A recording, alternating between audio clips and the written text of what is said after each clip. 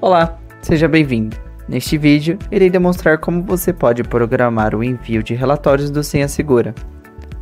O primeiro passo é você decidir qual relatório que você quer receber periodicamente do senhasegura. Neste caso, para este exemplo em específico, utilizaremos o relatório de usuários logado no sistema.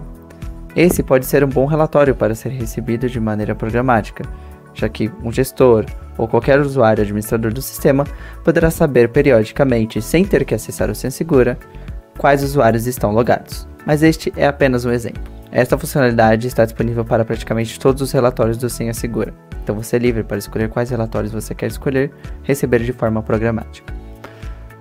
Bom, vamos no canto superior direito, clique em programar relatório.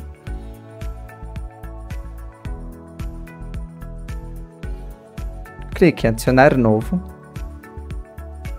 Neste caso, iremos adicionar este relatório a uma lista de envio.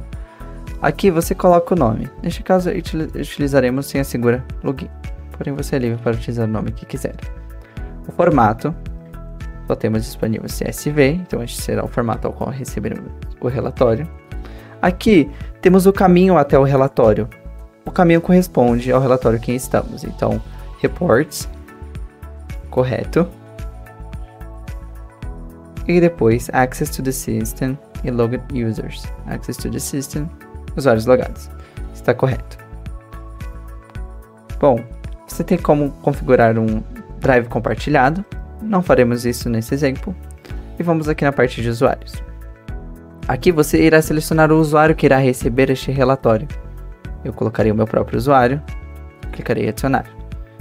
Aqui tem algumas informações básicas sobre o usuário, como o nome, username dentro do senhasegura, o e-mail e o departamento. O importante aqui é que se o usuário não tiver permissão para visualizar este relatório, então ele não irá receber este relatório de modo automático para ele, tá? Então, limitações como grupos de acesso e permissões podem atrapalhar o fluxo desta funcionalidade, mas este é uma questão de segurança. Então, você não pode enviar um relatório para um usuário, sendo que ele não tem permissão para ver este relatório. O próximo passo é a gente definir a periodicidade do envio deste relatório.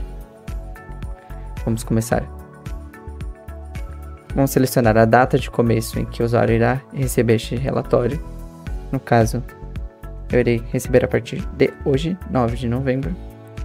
E quero que eu receba este relatório até o dia 30 de novembro.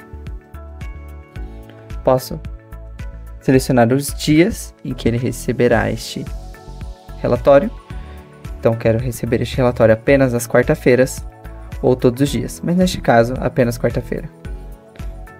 E quero receber este relatório toda quarta-feira, a meio-dia.